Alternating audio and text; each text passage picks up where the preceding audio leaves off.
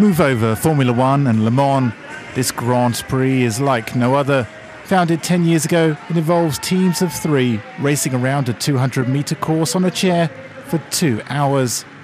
Each trio takes it in turns in the hot seat to try and stay fresh, but in the dense summer humidity, it proved a tough battle for even the most experienced racers.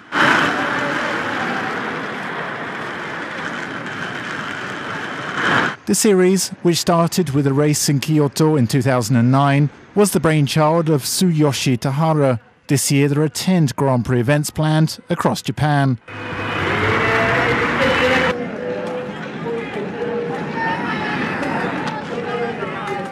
What was the prize for this race? Well, the winners were awarded a 90-kilogram packet of local rice. The only problem, the team were too tired to pick it up.